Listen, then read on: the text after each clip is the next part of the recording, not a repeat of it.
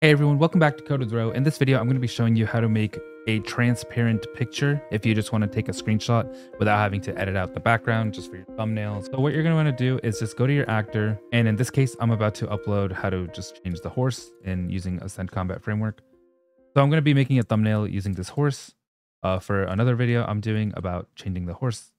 So I'll go into this the blueprint, the actor or whatever. It can be with the actor, any character and so on.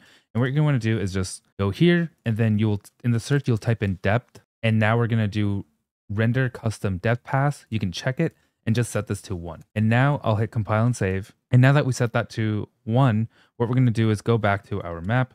And over here, I will click high resolution screenshot by clicking on the top left, this checkered icon, and then high resolution screenshot. I'm just going to do screenshot multiplier 2 just to make it a little more HD and resolution friendly. And then for custom depth as mask, you'll make sure that's checked and you'll see that it green screens everything except for whatever you set to the custom depth. Then since we set that to 1, you'll see that this is just a plain green screen. And when I hit capture, it's going to show up and it just shows up as this. And sometimes it'll just come up as this weird background, and I'll just go ahead and click it again.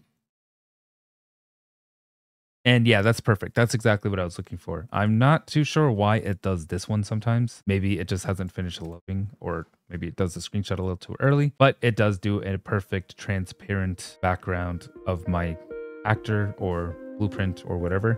And yeah, that's pretty much all it is to the tutorial. Thanks for watching. Like and subscribe. Comment below what you want to see next. Thanks for watching Code with Ro.